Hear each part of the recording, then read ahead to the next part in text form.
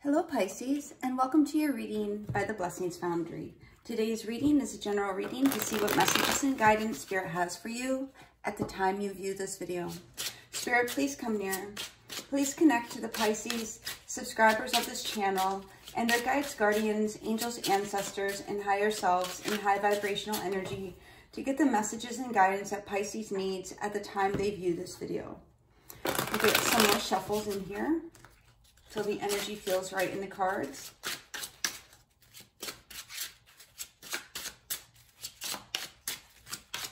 Okay, there we go.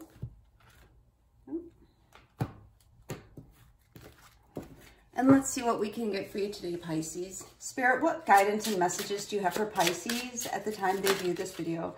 We start off your cards here today with the Eight of Cups, moving on, walking away, leaving an emotionally unfulfilling situation. But not only are you leaving something behind, that emotionally unfulfilling situation, you're moving towards your Nine of Cups, your heart's fulfillment, your desires, your wish fulfillment.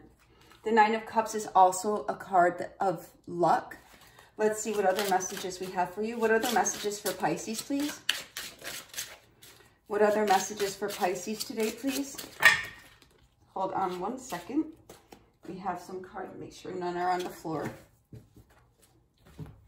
So the next cards we have coming out is the Queen of Swords, feminine air energy, very decided, very logical, very pragmatic, but also very demanding. The Queen of Swords is feminine energy of the Libra, Gemini, and Aquarius.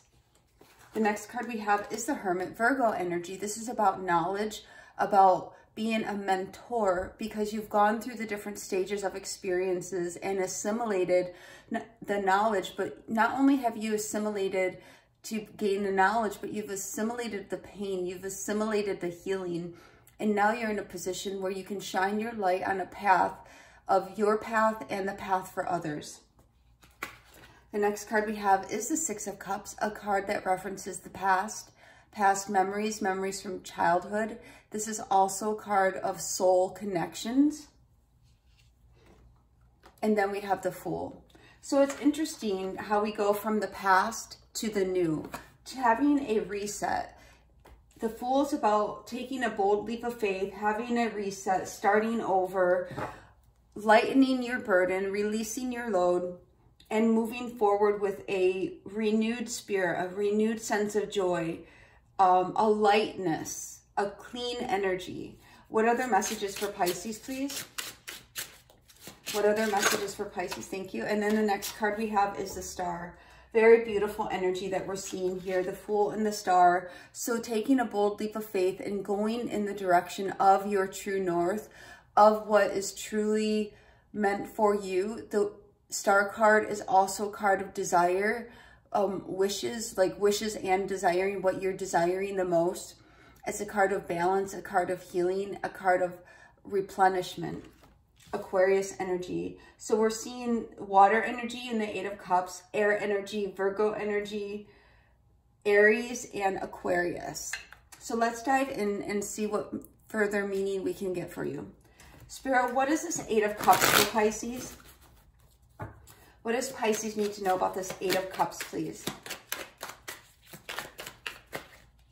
For it's over. Something is irreversibly done. You're done with it. You're walking away. You're not revisiting it. You're going towards a rebirth. We see in the Death card, the sun is rising in the background. And we see the white horse, a sign of purity, a sign of cleansing. When something is dead and done, you cleanse it out, you bury it, you put it to rest, and you go forward with a new day. And here we see, I'm seeing also a transformation from the light of day, a sunrise, to the darkness, where you're really having a change that is occurring within you, a change that is going to lead to external changes for you as well. The Death card is also Scorpio energy. I'm hearing the word purging. So some of you may be purging some things lately. What is this Death card for Pisces? What is this Death card for Pisces, please, Spirit?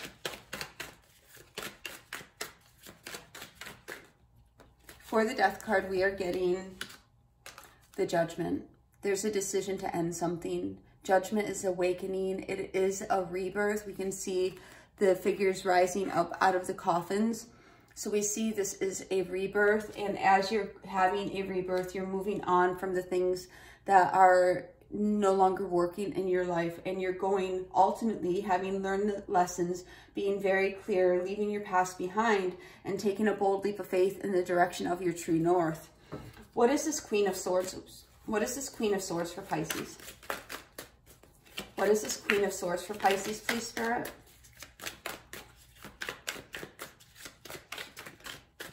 I'm getting the word very demanding, very precise, knowing what you want. We have the Judgment card coming out again. The Queen of Swords has decided. Her back is turned towards the past. She's not revisiting the past. She's going forward, having a rebirth. Not only is she having a rebirth, but her hand is outstretched. She's demanding to have a rebirth. And her left hand is the hand that's outstretched. And we receive from the left hand. We put out into the universe with our right hand, and we receive energy or other with our left hand. So you can see she's putting out this big sword into the universe, cutting away, making a decision very decidedly to go forward, but then also has an expectation. Let's see what this Judgment is. What is this Judgment, please?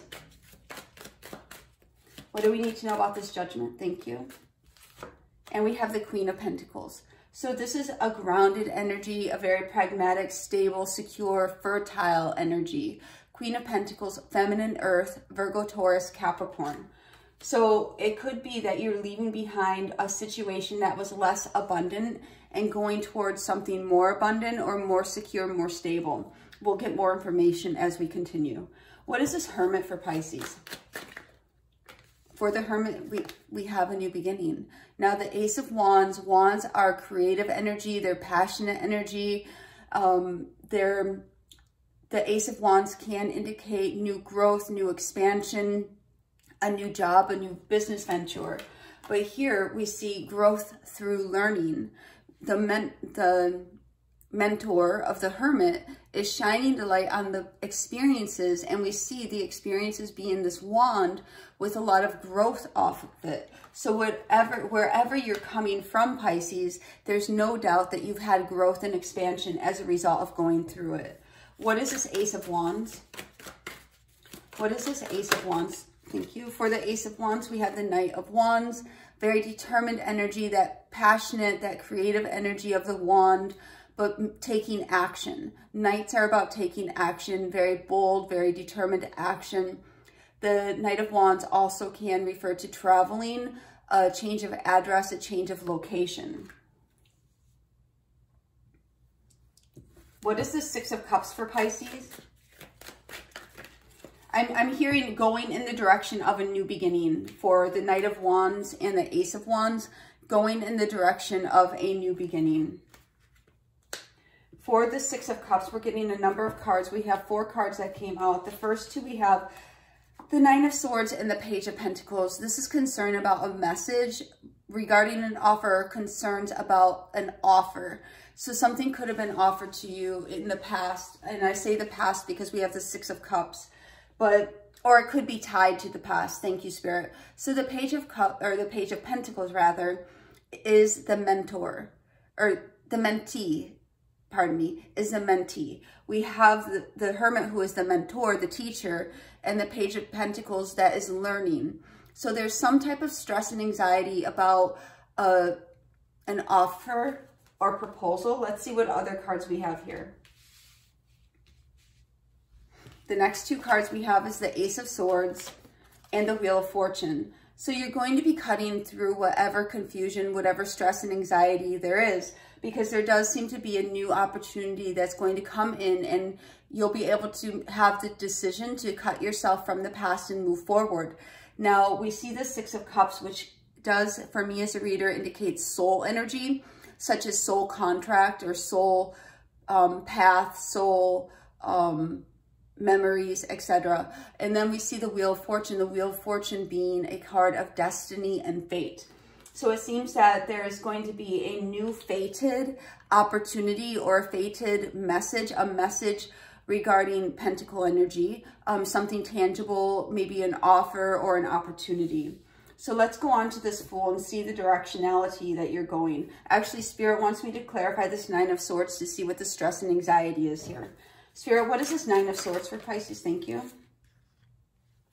Okay, I'm just going to take this one. Page of Cups. So concern about emotions, concern about putting yourself out there, concern about taking risks. But the Wheel of Fortune within itself is about taking a gamble, taking a risk. What is this Fool card for Pisces? And the Fool, we see the Fool has taken that risk. They have taken a bold leap of faith. They've taken, you know, the dice of chance and rolled and are starting over. For the Fool, we're getting the Two of Wands. So let's see what's going on in the Two of Wands. The Two of Wands is about a decision, twos being decisions and choices, wands being that passionate, creative energy. So what direction are you going to go? We see within the Two of Wands also, one of the wands is fixed, referring to where you currently are, and this person has a hand on where they currently are, also being the right hand, but in the left hand, they have the World, open to a world of possibilities. And this other wand on their left side is not fixed. So you have freedom to move about if you so choose. So what is this Two of Wands for Pisces? What is this Two of Wands for Pisces? And we're getting the Devil. Let's get one more card for the Two of Wands. So you can remain chained to something of the past, or yeah, so we're having the Four of Pentacles. So the Four of Pentacles is about holding on too tightly and needing to let go, but it's also, so it's very interesting that, as I go off that train of thought for a second, it's very interesting that we have these two cards. Both are earth energy. The Devil is Capricorn energy, and the Four of Pentacles is earth energy. Both of these cards reference holding on or being held by something. Here, the Four of Pentacles is holding on too tightly to material possessions or their position. And here, the Devil energy is about being bound to something that is of a material nature. It can be, when I say material nature that you're bound to, it could be something as an unhealthy relationship. It could be a substance. It could be a way of thinking, or it could be materialism. You get the idea. It's like things that we're holding on to, making a decision about things that are either holding on to us or that we are holding on to, and making a decision to free yourself from that. So what we're seeing is a decision that will be made or has been made by you to move forward in a new direction, utilizing your previous experience and shining the light on your path from a point of your growth and expansion, understanding that you're following a greater plan for yourself and making a decision to free yourself from things that are binding and chaining you, or things that you are holding on to that you need to let go of. What is the Star for Pisces, please? So it's interesting. I just heard in my head the River Jordan. There's a song, I don't know the lyrics. It just came like the River Jordan. So if you guys are familiar with that song, I don't know it. It's just like, free like the River Jordan. I don't know. What is the Star, please?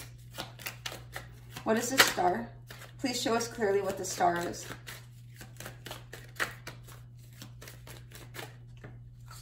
Okay, one more card for the Star. Thank you. The first card we have for the Star is the King of Swords. Very discerning energy. We have the Queen of Swords here. Now we have the King of Swords. This is the masculine and the feminine energy of air, Libra, Gemini, Aquarius. Very discerning, very logical, very pragmatic energy. The next card we have is the Five of Wands. So you are cutting yourself out. You're separating yourself apart from any type of strife, any type of trouble, any type of arguments. And you're going to a place of healing and recovery. And I'm hearing peacefulness. What is this King of Swords, please? You're not going to argue. You're not going to allow yourself to be drugged down into the dredges of low vibration. What is this King of Swords, please? For the King of Swords, we are getting the Seven of Swords. So you're going to do what it takes not to become embroiled in difficulty, not to become embroiled in low vibrational energy, as we just said. The King of Swords is making a plan. So you're making a plan. The King of Swords with the Seven of Swords could also be that you're working on an exit strategy out of this Five of Wands. So let's see what this Five of Wands is. What is this Five of Wands for Pisces? Show us clearly. And for this Five of Wands, we're having the Ace of Cups. So this is about deciding that you want a different emotional experience. You don't want arguments. You don't want strife. You don't want drama. You don't want conflict. You want to wash it away and go towards a new emotional beginning. We see here the communion wafer, the peace dove, communion wafer, forgiveness of sins, washing away what was. So this is basically the cleansing out of this energy. And you're going to do it no matter what it takes. So let's get one card for the overall energy of this reading for you, Pisces. One card for the overall energy of this reading. One card for the overall energy. So I'm hearing you're not afraid to walk away from the things that might cause you stress, that might keep you in an energy of argument, of strife, of drama, of difficulty. And then we have fulfillment of wishes. So as we were saying, we have the Eight of Cups here. Then as you go through this process, you come to the Ace of Cups, which is the Nine of Cups. So we see ultimately you're on the path to fulfilling your wishes. And we have the Star card, which is the desires of your heart. So we see that first and foremost is what's going to guide you. If you're in a situation where you're unhappy, if you're in a situation embroiled with drama, conflict, consternation, that might not be the right word, but that's the word that's coming to me. We see that you are, if you're not, you're being asked to keep your vibration high and to follow the path of your true calling and not to get sidetracked or pulled down, drugged down by this low vibrational energy that might be around you, because you have had an awakening and you've gone through the experiences to know better, not to become stuck in that energy. And we see ultimately being at a point here where you're making a decision to free yourself from something that might be chaining you or something that is you're holding on to that you need to let go of. Spirit, one oracle for Pisces for this reading. Okay, we have a couple coming out. The first one we have is luck, the duck and the chrysanthemum. And this is what we were saying. I think I had mentioned before that the Nine of Cups could be a luck card. The Wheel of Fortune is also a favorable luck, good fortune card. The next card we have is Innocence, the mouse and the buttercup. This is kind of a cute, beautiful card. It's a card, you know, definitely innocence is present here. So you may have innocently been caught into some type of web previously that you're needing to find your way out of. I'm noticing the Innocence card is the number 0, just as the Fool is the number 0. So we look at the Fool. The Fool is starting the Fool's journey. There is a certain, not only is there a certain degree of naivety, but there's also an innocence that's present within the Fool. Because the Fool thinks, you know, going forward, going to take on the world, taking this bold leap of faith, but doesn't realize all the challenges that lie ahead on the evolution and growth of the soul's journey. Let's get one card out of this deck. Spirit, one oracle out of this deck for Pisces for this reading. Show them what they need to see, please. Show them what they need to see. Thank you. And here we are getting connect with eternity. Let yourself be held by love. So, you know, this is really speaking about being in that vibration of love, being in that higher octave of yourself. We see there is some circumstance or some situation around you that might have drama, might have unnecessary grief, may have some type of arguments or strife. We see something that may have been trying to bind you, something that you may need to release and let go of. But ultimately, we see you making a decision to end something and go towards something new. The following cards is showing the process of you doing that, and you ultimately coming to the Ace of Cups and a healing, and the Ace of Cups. This is really a cleansing out of the situation and ultimately allowing yourself to feel the love, allowing yourself to be embraced by the universe and connect to the eternity within. This is the message I have for you today, Pisces. God bless.